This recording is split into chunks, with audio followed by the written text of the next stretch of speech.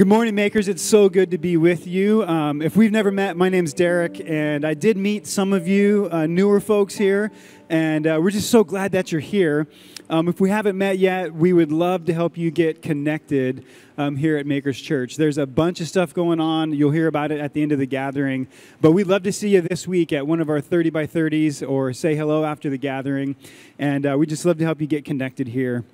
If you're new with us, you're joining us in a thing that we've been doing for the last, this whole year. We're walking through the liturgical church calendar, and this book, Common Prayer, has been our guide. And we've been using this, inviting you all to join us in daily readings of the Psalms, some written prayers, an Old Testament and a New Testament passage, and some reflections in here. And we do have these available in the back if you're interested in jumping in on this. It's not too late.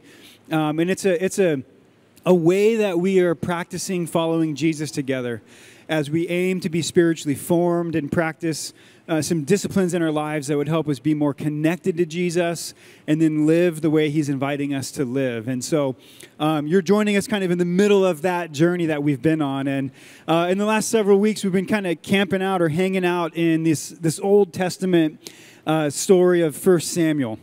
And last week, we talked about the story of Jonathan. And so just kind of a quick recap in the story of the people of Israel. God has chosen a people through Abraham, Isaac, and Jacob, and they've become the people of God, the children of God, the nation of Israel. And they are finding their way out of captivity through the Exodus story into the wilderness and ultimately into the promised land that God delivered them into. And now they're forming themselves together as a society, as a community, and they're not very good at it. They first had a series of judges, and that didn't work, and now they've requested a king. The neighboring territories around them have kings, and they have this physical being that they can look to for guidance and safety and support, and they say, we want a king too. And so the story that we stepped into last week was they get their first king, King Saul, and he's promising at first, but then quickly disappointing. And his son Jonathan, we talked about last week, the power of influence. And we see Jonathan step into a moment where his father, the king, and all of his soldiers were cowering, hiding under rocks. They were afraid to step into what God had set before them. And so Jonathan leads his armor bearer, and they step into this kind of crazy opportunity, and they go and they take on the Philistines. And shortly after that, is this story where Samuel, he's the prophet, he's what was one of the judges, he's a priestly figure. He's hearing directly from God and helping navigate what's going on in the life of this community. And Samuel, he completely, right after this happened, he rebukes King Saul. He rebukes King Saul, and God speaks to Samuel and says, basically, I'm done with this guy. I'm going to bring you a new king. And this is where the story picks up today in 1 Samuel chapter 16. It says, when they arrived, Samuel saw Eliab. So back up. Before all this, God tells Samuel, go to Jesse, and I'm going to show you, I'm going to reveal to you one of his sons who will be the next king. Right? So he's gone over and done what God told him to do. He's with Jesse, and they're in this moment now where Jesse's going to bring his sons forward, and God will speak and say, this is the next guy. So this is the moment. It says, when they arrived, Samuel saw Eliab and thought, surely the Lord's anointed stands here before the Lord. But the Lord said to Samuel, do not consider his appearance or his height, for I have rejected him. The Lord does not look at the things people look at. People look at the outward appearance, but the Lord looks at the heart. And then Jesse called Abinadab and had him pass in front of Samuel. But Samuel said, the Lord has not chosen this one either.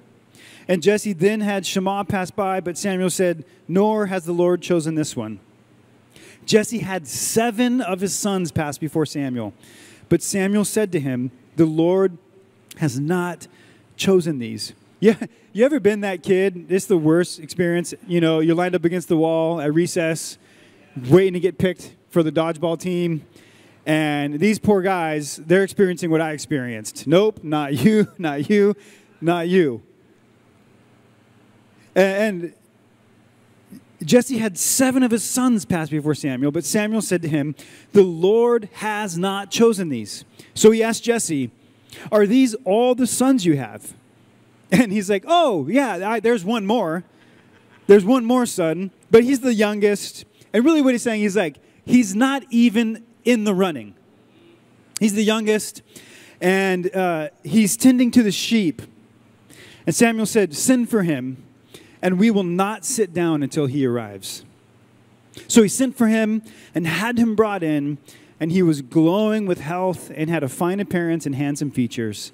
And then the Lord said, "Rise and anoint him. This is the one." And this is an amazing story that I want to unpack this morning. And really what I want to focus on, if last week we talked about the power of influence, this week I want to talk about what it means for us to have integrity of heart. If we're going to be influential people, if we're going to be the kind of people that have influence over others, then we must become those who have integrity of heart and are worthy of that kind of influence that God is looking to give us. So let's break this story down a little bit. It says this again in verse 6. It says, "When they arrived, Samuel saw Eliab and thought, 'Surely the Lord's anointed stands here before the Lord.'" Now, I know what Samuel's thinking. He's thinking what you and I would probably be thinking. He's like, that's a strapping young lad. That dude's tall. That dude is handsome. He looks strong. And why wouldn't it be this guy? And it's like at first glance, this is Samuel, the guy who's hearing directly from God. He is a prophet and a priest, and he's hearing from God, and he's like, that's it. Now, I don't know if he's just tired of this, this whole thing that's going on already. He's like, I don't want to be here. Maybe he had somewhere else had to go. Maybe he had to go to the bathroom. I don't know. But at first glance, he's like, that's him. And I think sometimes what happens in that moment is what happens in our lives, is we expect God to move in the ways that he already has. See, because what this first son, Eliab, demonstrated, what he looked like, what he reminded Samuel of, was of Saul. And he's like, I know what a king looks like. I have this example of a king that I'm basing all my comparison to, and this guy looks like that guy, and so it might as well be him. And I think sometimes we miss the new thing that God is doing because the new thing misses our expectations. Sometimes we miss the new thing that God is doing because the new thing misses our expectations.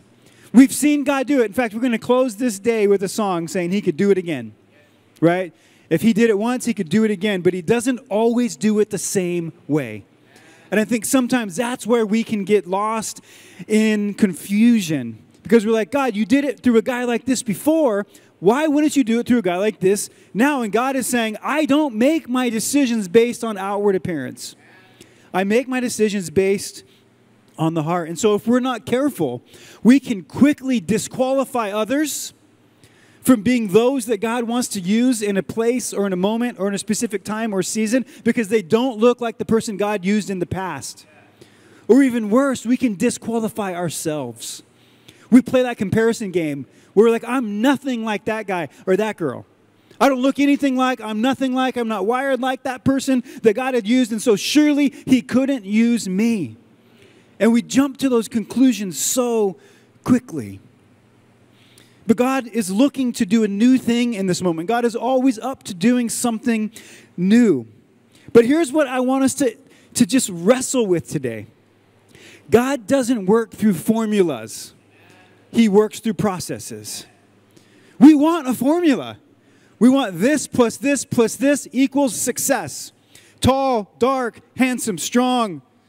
That would mean the guy God's looking for, right? We want this formula. We want a formula all the time, and we're always looking for it. Sometimes we're like, we want to get holy quicker. We want to get changed quicker. We want to figure out how to become more godly or more like Jesus. And we're like, what's the 1, 2, 3 step thing that I can do?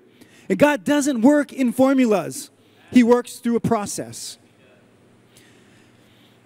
And so it says, and not only does he work through a process, but, and this is the whole moral of the story today, if you don't hear anything else, God never works from the outside in. He always works from the inside out. He says, I don't care about human appearance. I care about the inside of their heart. He says this, but Lord said to Samuel, do not consider his appearance or his height. 1 + 1 doesn't equal 2. For I have rejected him. The Lord does not look at the things people look at. People look at the outward appearance, but the Lord looks at the heart. And this is why the Proverbs are so wise to tell us. In Proverbs 4:23, above all else, guard your heart, for everything you do flows from it. If God cares about the heart, we should spend less time doing our hair and our makeup. I don't wear makeup, but some of you do. Making sure we have all the right clothes on or looking the right part. But really, we should be tending to the things of our heart, allowing God to tend to the things of our heart. For everything we do flows from it. And we're going to see this play out here in a bit. But the reality is that God wants to do amazing things through you and through your life. God has a plan and a purpose for every single one of you. He wants to use you. Mark talked about being the conduits of God. He wants to be at work through your life, but it all begins with what we allow him to do in our hearts first. So God wants to work through us, but it starts and it sustains with how we allow him to work in us. But we're so drawn to the outside appearance, aren't we? Like, we can hear this and we're like, that's cool, but I'll still keep doing it. Right? Our whole world's ordered around it. Like, I've never used a dating app because I was married before dating apps existed. But, you know, the whole swipe right, swipe left thing happens because this is what we do. Right? There's a whole app, there's a whole economy of connecting others to each other through specifically outward appearance. Swipe right. And it doesn't just happen in dating relationships. It happens in all the spaces that we find ourselves in. It happens when you're sizing up a church, right? You're like, meh, blue carpet, nah, I'll find somewhere else. Or the chair's kind of old, kind of angled a little forward, not that comfortable, doesn't look great, right? Or the pastor, it's got a ridiculous mustache, I'm out. And we're just so wired to look at the outward appearance to help us guide our decision-making and also our value that we have for ourselves and for each other. And God is cautioning us here against that. In verse 12, he says, so he sent for him. Remember, he says, not you, not you, not you, not you, not you, not you. And he's like, I love how Samuel's like, is there somebody else? And he says, verse 12, so he sent for him and had him brought in. He was glowing with health and had fine appearance. And I know what you're thinking. Why does it say that? God's not looking at outward appearance. He only cares about the heart. But yet, David is also glowing with health and has handsome features. Doesn't that piss you off? Those people, they've got it all. You know? You're like, oh, great. You're like awesome and you're good looking. That's really frustrating and annoying. But I don't want you to get lost on that. A good exterior doesn't disqualify you from being used by God. Right? We're not saying like, just go be ugly and not be worried about that, right? That's not the goal here. And this is what we do. We pendulum swing. We're like, oh, it's not about the outward appearance. So, you know, God cares about the heart. That's all he cares about. He doesn't say, and if you happen to be good looking, I can't use you. So for all of you good looking people, you're good. You're on the right track. But he says, I care more about the heart. And I want you to hear this. That God has a plan. I know this sounds so cliche, but I don't think we can hear it enough. I'm talking to you. I know you're thinking about your neighbor or your spouse or your friend sitting next to you. But God designs you intimately and intricately. He has a plan and a purpose for your life. He wants to use you to bring about heaven on earth. His kingdom come, his will be done. He wants you ushered into that kind of creative work with him. It's what he designed us for. God could have designed the world perfectly and fit it all together and said, now go enjoy it, but he didn't. He said, no, I want you to co-labor with me. I want you to come along with me. It's why our church is called Maker's Church, because God is the maker of all things, and we're made in his image and likeness. So therefore, we too are made to make. We are makers. God has something specific for you to do, and he's empowered you. He's designed you. He's equipped you for that. But here's the deal. We don't get to choose how God wants to use us. We only get to choose if we'll let him. That's the power that we have as human beings. We don't get to choose how. And I get it. I understand gift envy. Trust me. Every morning, sitting here in the front row, I've got gift envy over all the musicians and the singers who can sing. I would trade you in a heartbeat. I would rather not preach, and I would rather sing. I'd rather play the drums. I'm really upset with Mark because he could do it all, right? And I don't get to choose. You don't get to choose how God wants to use you, but you do get to choose if you'll let him. If you'll let him. And here's what I want you to hear, because I know sometimes in your journey with Jesus, you can be so frustrated. Because there's probably plenty of times in your life where you're like David, out in the field, knowing about your brothers being all lined up against the wall, getting picked for the team, and you're not even in the room. And I know that we can go through times and seasons of our lives where we feel like we're overlooked. Like no one's paying attention. No one is seeing what I'm capable of or what I'm good at or what I care about. And I want you to hear this. If God has marked you, he will find you. Even if you're not in the room when it's your moment, he will pluck you out of the field and he will bring you in.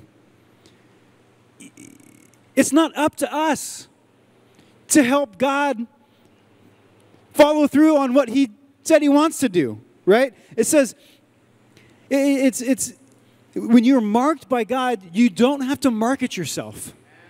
When you're marked by God, which you all are, you don't have to claw your way to the top. God has a plan and a purpose for your life, but it's not a formula. It's a process. It says this about David in Psalms chapter 78. It says, he chose David his servant, and he took him from the sheep pens. I love it. He chose him, and he plucked him out of the sheep pens, and he brought him into the moment. It says, from tending the sheep, he brought him to be the shepherd of his people Jacob, of Israel his inheritance, and David shepherded them with integrity of heart. With skillful hands, he led them. And this is what this morning's emphasis is all about. How do we become people with integrity of heart? Because our if we allow God to work through us all depends on whether or not we allow him to shape us from the inside out. He doesn't look at outward appearance. He doesn't look at skills. Skills don't qualify you, but they are certainly helpful.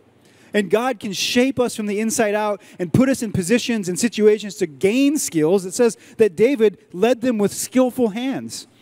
He gifted him with ability and skill, but more importantly, he had integrity of heart.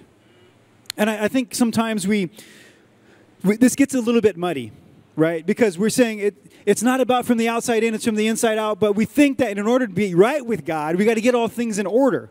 The good news about salvation, about our acceptance, about God loving us and coming for us, is not rooted in anything we can do or don't do. It's all rooted in his grace and his love. Right? That's good. The good news about the salvation of Jesus. You can't earn it. Right? That's good news. But our destiny, how we see God work things out through our lives, is determined by our obedience in allowing God to transform us from the inside out. We can get in the way of God using us in the way that he wants to. We can get in the way of that.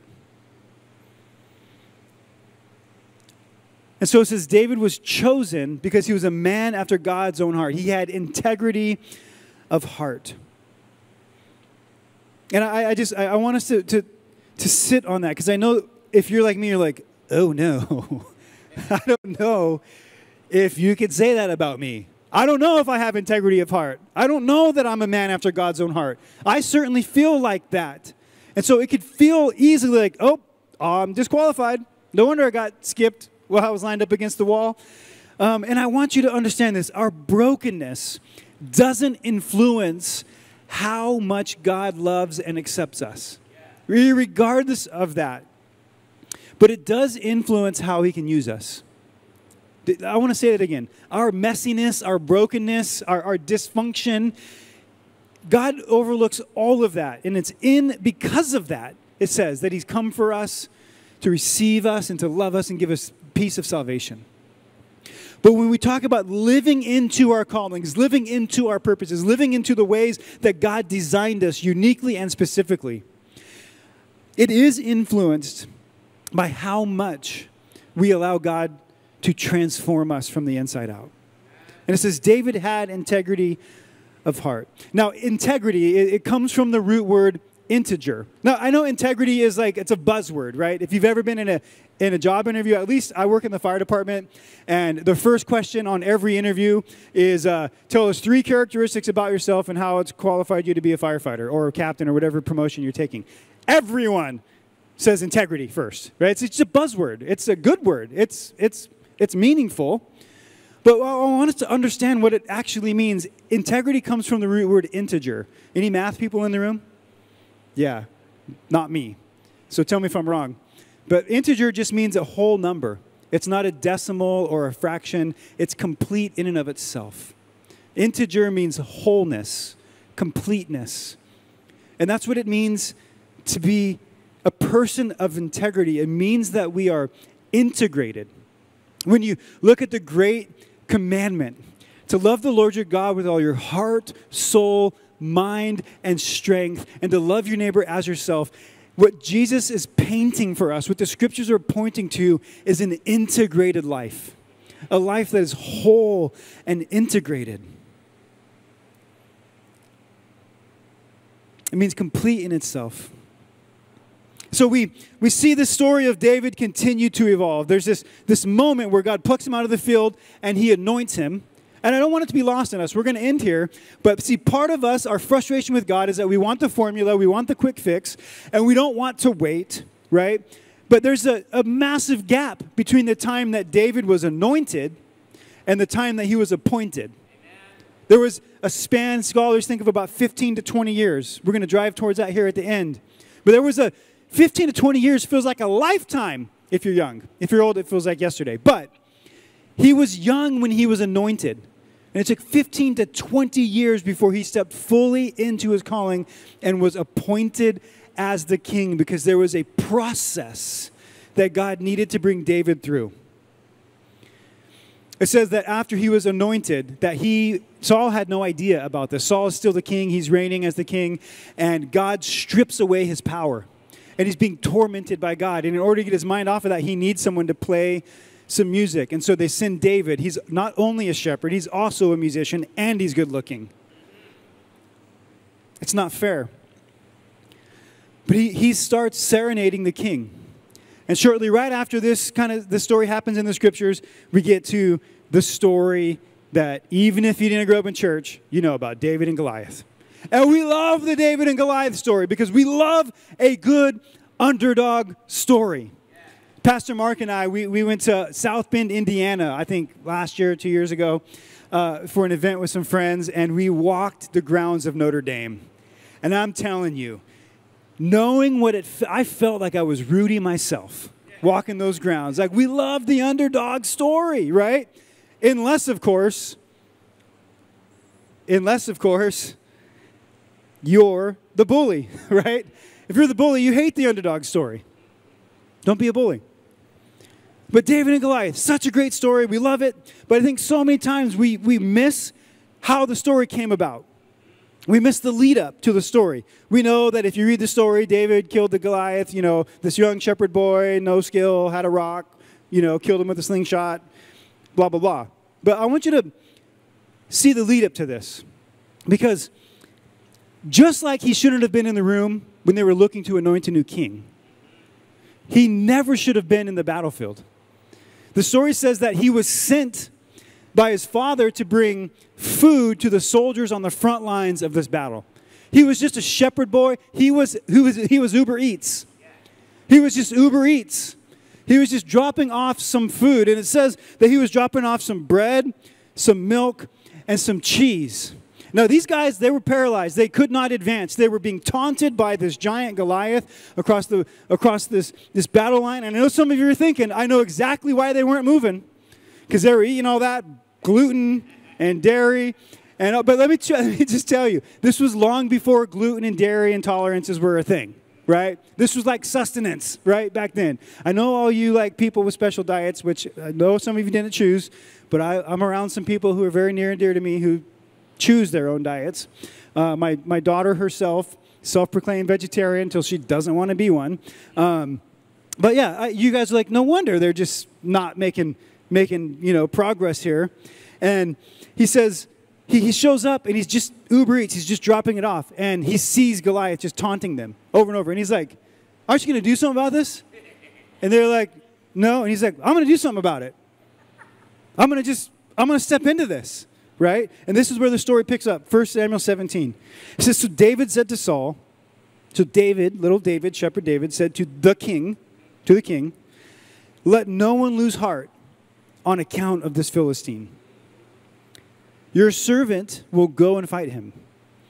And Saul replied, you're not able to go out against the Philistine and fight him. You're only a young man, and he has been a warrior from his youth. But David said to Saul, your servant has been keeping he gives him his resume. I love it. He's like, let me totally tell you how I'm prepared for this. He says, I've been keeping my father's sheep. And when a lion or a bear came and carried off a sheep from the flock, I went after it. I struck it and rescued the sheep from its mouth. And when it turned on me, I seized it by its hair and struck it and killed it. I know the vegetarians in the room are like, oh no. I mean, this dude was savage. And he says, your servant has killed both the lion and the bear. This uncircumcised Philistine will be like one of them, because he has defied the armies of the living God. And the Lord who rescued me from the paw of the lion and from the paw of the bear will rescue me from the hand of this Philistine. And Saul said to David, go, the Lord be with you, because I won't be. And neither are any of us. And he's like, pats him on the butt. He's like, good luck, dude. And he sends him out, and we know the way the story goes. He defeats the giant and all that. But what I don't want you to miss here is David's confidence that he has, that he's now prepared to step into a moment of his calling. And his confidence is, yes, it is rooted in some of his skill, right? He's like, I've defeated the lion and the bear. I've struck it. I killed it. I was victorious and successful. I'm going to do the same thing to that guy. But he says, but it was the Lord who delivered me from the paw. So he has confidence in his skill and ability, but he has even greater faith and hope and certainty that God is the one who skilled him and also delivered him when his skills weren't enough for the battle. He had, in this moment, he wasn't hanging all of his own laurels on his own skill. It's easy for us to do that. I'm ready. I've been equipped. I've been hardened. I've been, prepared for this. And it's like, yeah, don't forget to give credit to the one who prepared you. And also to the one who saw you through it. Because our skills are necessary at times, but are often not enough. And we need God's provision, and we need his faithfulness, and we need his goodness to see us through living out the calling that he's put us up to. But he knew that if he could insert himself into this, that God would be faithful. And what we see here in this story is we get a look behind the curtain of the process that God had David in. He anointed him, sent him right back to the shepherd field.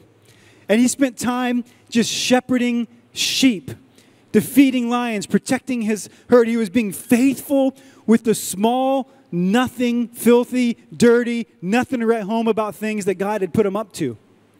So that for such a time as this, for a moment like this, he would be prepared and equipped to step into them. God had equipped him to step into this moment. But we get to see behind the curtain. He's saying, look, what I did in secret, what no one saw, my faithfulness and my obedience has prepared me to step into this moment where everybody is watching. And David let us know that what he did in secret, what he allowed to form and inform his life, is what has prepared him for this moment. And we see throughout this whole story that God cares about the heart. And who you are on the inside is much more important than who you project yourself to be on the outside. Now, when it comes to integrity, if you think about everything in God's natural created order, it's made with integrity. And this is what we know. When you go to the store and you buy a banana, you actually aren't buying a banana. You're buying a banana peel. You're just assuming that there will be a banana inside of that peel. And there always is. Because everything God has created in his natural order has integrity. If you buy an apple, and yeah, sometimes there's a worm in there, blah, blah, blah, but you're going to get what's on the inside by seeing what it is on the outside. Except for us. Except for us. This can be expected of all created things until it comes to us. I want to end with a metaphor that will make sense to me. You know, the reality is that so many of us, through all of the things that we've been through and all the hurts and hang-ups and heartache and confusion and things that have happened to us and things that we've done to others, they've moved us to be these disintegrated people. And we aren't disintegrated. We're not like divided up like a piece of pizza. It's not like there's a slice of us here and a slice of us there. No. We're disintegrated like concentric circles, like the rings of a tree. There are layers to us. We're like onions. And there are layers to our lives. And on the outside, things can look one way. But if you start peeling back the layers, we start seeing the truth about who each other is. I work as a firefighter. And in the fire department, one of the most dangerous things that we do is we go to the roof of a building that's on fire and we cut a hole in that roof. And everything we talk about and train on and think about is we're always talking about testing the integrity of the roof before we step out onto it. And one of the biggest indicators of whether or not that roof will be safe enough for us to step on, I don't need to give a whole fire science lesson here, but we cut holes in the roof to create a chimney effect to get smoke and heat out of the room so that survivors can live and firefighters can find the fire. And it's one of the most dangerous things we do. We love doing it. It's fun truck work. We love it. But we go to the roof, and what happens all the time is usually the veneer of a roof looks like a solid roof. There's great sheathing on the outside. It looks like a roof worthy of being stepped on. And one of the greatest indicators of whether or not the integrity of that roof will withstand is how it's made and what's underneath it. What kind of fire load is underneath it. And in a fire department, we know that if it's conventional construction, if it's actual dimensional lumber and it was built hefty, that could withstand a lot. It could withstand a lot of fire. If this building's on fire, we're good. We're walking on this roof for a while. Right? But in newer construction, lightweight construction, it's all held together with gusset plates, and it's not safe. It's barely safe to walk on when there's no fire load. And the only way for us to tell the integrity of that roof before we step out onto it is to sound it. We carry a roof hook with us, and we pound on that roof right in front of where we're stepping as hard as we possibly can to test the integrity of the roof. And our lives are just like that. Our lives, they're getting sounded all the time through the pressures of life. And those things that hit us and that bump into us and the flames of life that impinge upon us, they start peeling back the layers, and the real us gets revealed. And when we're disintegrated, there's different layers of who we are. But when the pressures of life come, whether it's stress or lack of sleep or leadership or parenting or being married or going through a divorce or all of the circumstances in life that crash into us, they start to peel back our layers, and the truth of who we are is revealed. You ever been with someone you really like, whether you're dating or you're just friends, and you're like, I love this person, they're amazing. And then you like travel together or something, and you see a new layer of someone, and you're like, I don't like this person. And the reality is you're not saying you don't like this person. You're saying you don't like that layer of them.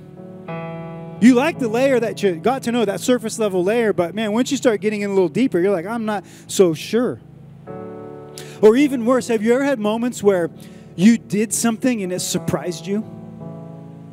And you're like, I don't know what came out of me. It like maybe something even scared you. You're like, that wasn't me. I'm sorry. I didn't mean to do that. That came out of me. I don't know where that came from. And the reality is it's not just what came out of you. It's actually what you let into you a long time ago that began to influence and shape your heart. And the inside core began to make its way outside of you. And it's in these moments, these pressures of life that begin to reveal and strip away. And we can see how fractured and disintegrated we actually are. And I think what's important for us to kind of leave with today is to realize that integrity isn't just about who you are at the core. Integrity is also about who you long to become. Because if you have a hope, if you have a picture of who you want to become, then you will take this Proverbs 4:23 to heart. Above all else, guard your heart, for it affects everything you do. If you know who you want to become, it will change your inputs. It will change what you allow into your life. It will change what's going on. We set our heart and our mind on who we want to become. It changes those things that we allow in. So that downrange, down the road, the core of who we are will be what we hope it is. It says David had integrity of heart. And we can too. We don't have to live disintegrated lives. We don't have to be divided against ourselves and against each other. Because the good news of the gospel is what Jesus came to do, is he came to make us whole. He came to integrate us within ourselves, with each other, and with God. He said this, Jesus prayed this, that we might be one, that we might be whole, that we might be integrated as we are one, that they might be one as we are one. He's praying that we would be integrated, reconnected, intertwined with the wholeness of who we are as a person, but also with him as the creator and with each other as the created. This is the kind of shalom, the kind of wholeness that God longs to bring us. But we get impatient because it's a process. This is not overnight success. This isn't say a prayer and it's all done. This isn't, we live in this world that's Insta world, that's Instagram, it's Instacart, Insta this and Insta that. And we want an Insta transformation, and a transformation happens over time. And there's this gap. Oftentimes you might be frustrated because you're like, I know what God made me for. I know what I've been put on this earth for. And I don't have any opportunities to step into it. There's usually a long gap between your anointing and your appointing. Or maybe you're frustrated and you're like, I have no idea what God put me on this planet for. There's a time and a place where God's going to pluck you out of the field and anoint you, and you'll know full well what he put you here for. But there's a process, a transformation that takes place that only God can do from the inside out. God has a plan and a purpose for you, and we don't get to choose how he'll use us, but we do get to choose if we'll let him. And that happens by us allowing God and saying, Lord, would you come and make me whole? So if you just bow your heads and close your eyes.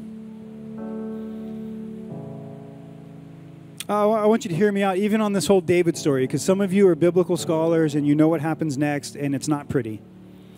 Because you're like, wait, this guy, he was integrity of heart. He was a man after God's heart. He was a mess too. the whole Bathsheba story, and it gets worse. He wasn't perfect. This isn't what God's asking of us.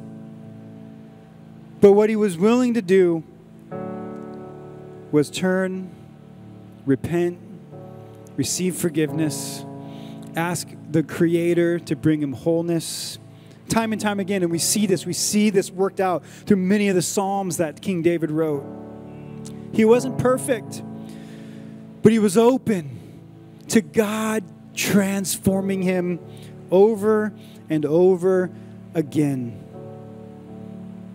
And so if you're here this morning and the universe inside of you is in disarray, you know something's out of alignment, but somewhere deep down, you know that you were created for more. You know that there's got to be more to life, to your life, than this. You know in your gut that you're supposed to have more meaning and more purpose, and that you were created with intention, but you just don't quite know how to see it through. I want you to know this morning that God has a plan and a purpose for your life. He created you in an act of love. And his greatest desire is to be reintegrated with you. And it's in your connection with God that you become whole. He wants to connect yourself to him. And he wants to bring you integration, heart, soul, mind, and strength. He wants to help you know how to love yourself and love your neighbor and love him. And it happens when we allow him in. Not through religious acts, not through the veneer, not through changing our appearance or the things that we do, but by opening our hearts to God and saying, Lord, would you come and transform me from the inside out? And I know that there are many of you in here this morning who have asked God to do that time and time again, and you're never done. So the invitation for you is say, do it again, Lord. Would you do it again? Would you come into the secret places of my innermost being and put me through your process, transform me from the inside out? But I also believe that there are some of you here this morning, you've never invited Jesus to do that kind of work in your life. You've never invited him in. You've never even had a hint of what wholeness and integration could look like. And this morning you're left wanting. You're like, I want some of that. Even if it takes time, I want some of that. And if that's you, I want to invite Jesus into your heart. And it's as simple as saying something like this in your own breath. Jesus, I need you. Jesus, I need you. I am fractured and broken and disintegrated. And Jesus, I need you to make me whole. So would you come into my heart and begin the work that only you can do? I receive your forgiveness. And I give you my life. In Jesus' name. Amen. If you would stand to your feet with me, we're going to lean into another worship song.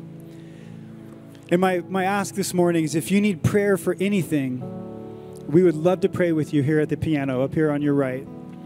And specifically, if you invited Jesus into your heart for the first time, we would love to know about it. So if you would come forward and let us know, we'd love to celebrate and pray with you and then help integrate you into the life of our community.